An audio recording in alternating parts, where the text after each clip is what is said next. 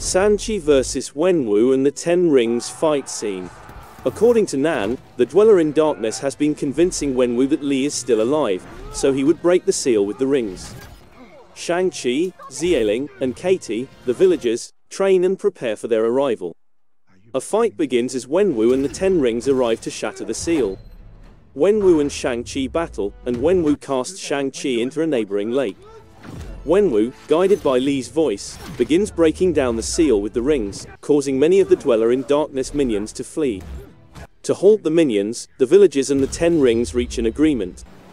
The Great Protector resurrects Sanchi before he rises from the ocean to face the minions.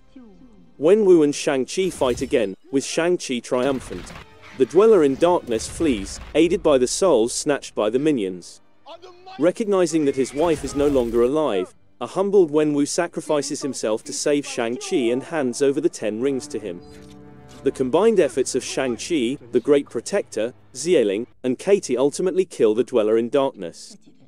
Despite informing her brother that she would abolish the Ten Rings, Zieling becomes the new commander.